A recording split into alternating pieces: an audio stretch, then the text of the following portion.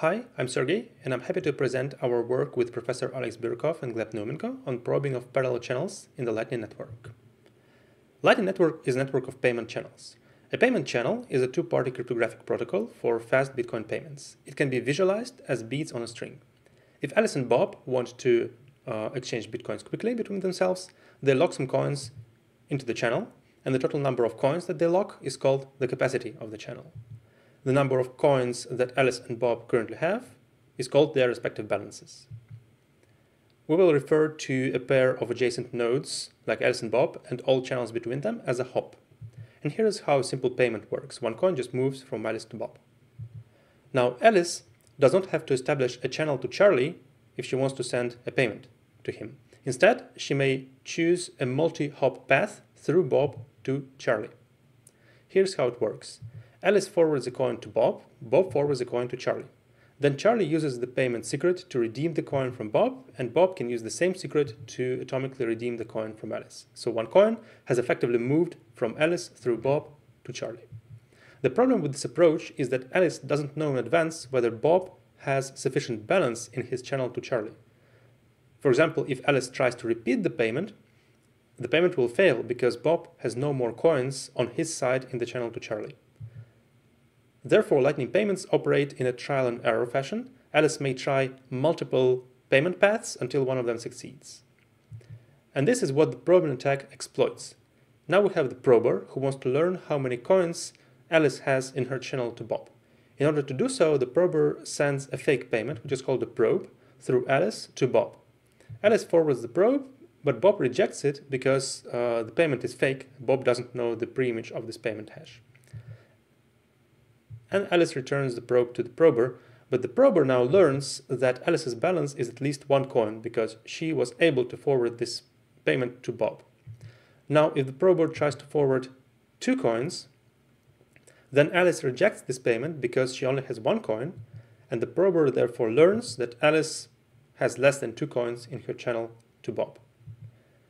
This is the essence of the probing attack, and we can visualize it as follows. So we have the white interval that depicts all the positions of possible balance in the channel, and the green interval depicts all the positions of the balance according to the attacker's current knowledge. So the attacker can do a series of probes with amounts A1, A2, A3, and so on, and divide the colored interval in half every time. And using this binary search, bring the two estimates, BL and BU, of the true balance closer and closer to the true balance position, which is depicted here by the star. The question that our work is focused on is what happens if Alice and Bob share multiple channels. Such channels are called parallel, so what happens in the context of probing here? If the prober sends a probe through parallel channels, Alice, in this example, is free to choose any of the 2 channels to forward a probe to Bob. So the probe goes to Alice, then she forwards it to Bob, Bob rejects the probe, and Alice returns the coin to the prober. The problem for the prober is that it is unclear which channel was involved in this operation and which estimate the prober should update. So we need a new model to reflect what information does the prober actually receive in this scenario. So we suggest using a geometrical model. In this example, consider a 2-channel hop with equal capacities equal to C. It corresponds to a square on a plane, and each point within this square corresponds to a possible position of the 2 balances. So if the true balances in these channels are B1 for the first channel and B2 for the second channel, then we can depict again with a star the position of the true balance that the attacker wants to learn as precisely as possible. So how does the attacker do that? So consider first the picture on the left. The attacker sends a probe with the amount A1, and this probe fails, which means that Alice was unable to forward the probe to Bob. This means that the balances in all the channels between Alice and Bob on the Alice's side were lower than the probe amount. Geometrically, this corresponds to the situation where the true balance point lies somewhere within a smaller square that is being cut from the lower left corner of the bigger square that depicts the whole hop. So now the attacker shrinks this colored area from the whole square to the smaller square.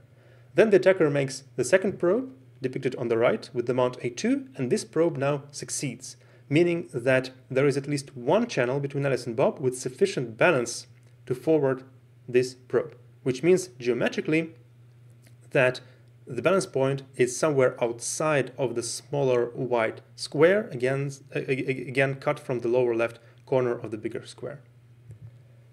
So what the attacker really learns is not the information about individual balances, but in the multi-channel hop case, how much a hop can forward in both directions. We refer to these two key parameters of a hop as h and g.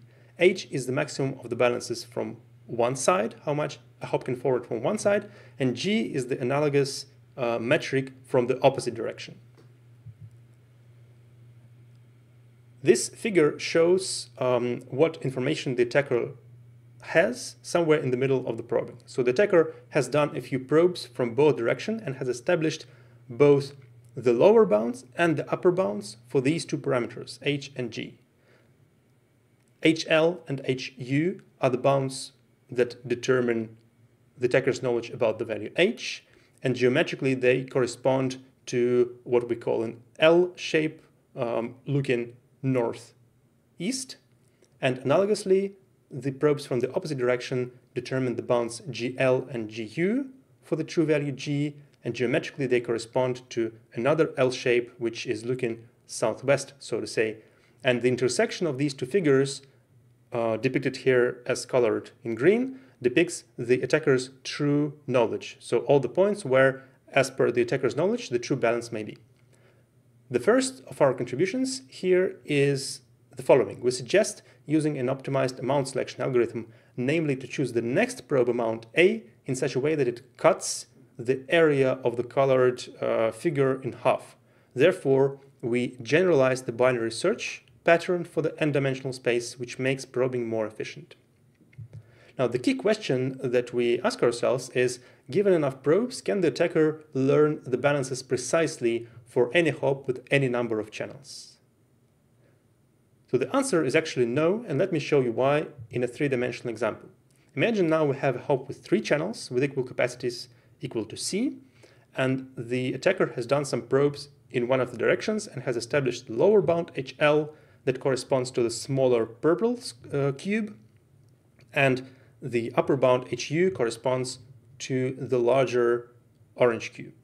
And the attacker knows that the true balance point is somewhere between these two surfaces. Now, what happens when these two surfaces merge into one as the attacker gets them closer and closer together? So ultimately, the attacker knows exactly how much a hop can forward, the value h, which correspond to this surface composed of 3 perpendicular squares. The attacker knows that the true balance is somewhere on this green surface.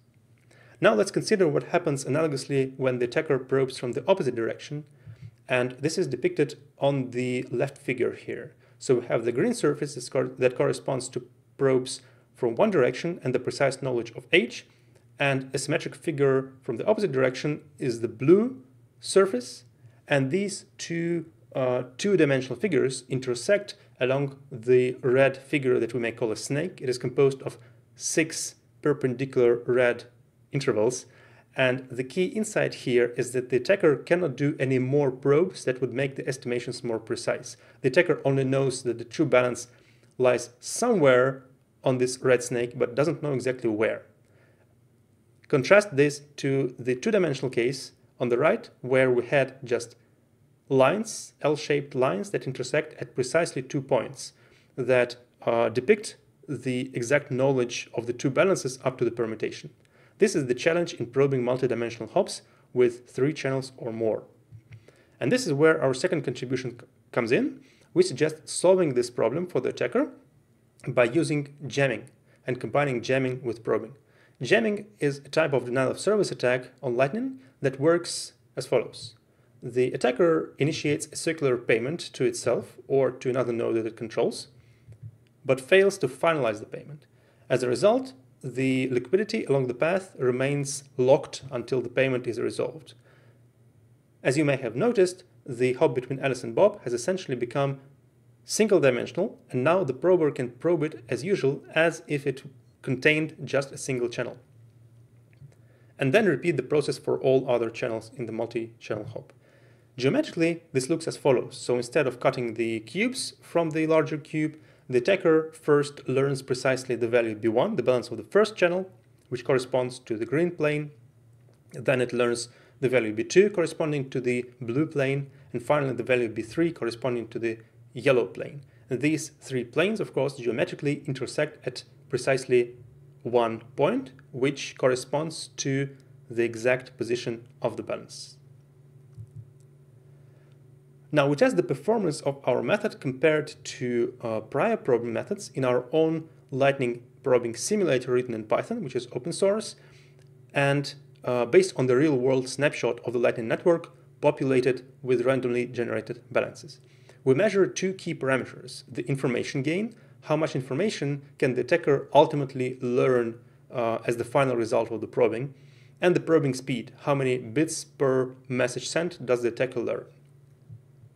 In terms of information gain, we confirm our intuition that jamming actually helps probe more efficiently.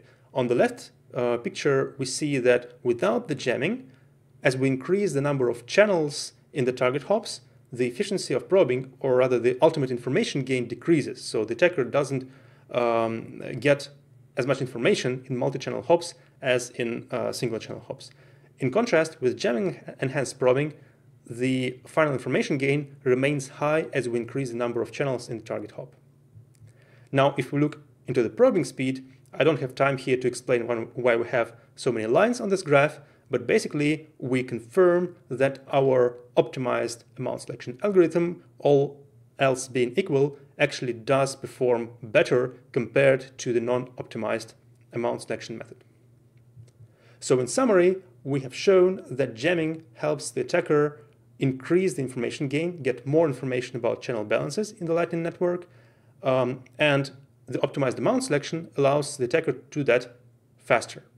So with that, thank you for your attention. Please refer to the full paper. Please contact me for any questions or comments, and I will be happy if you join Lightning and Bitcoin development space and help us make these technologies better and more secure.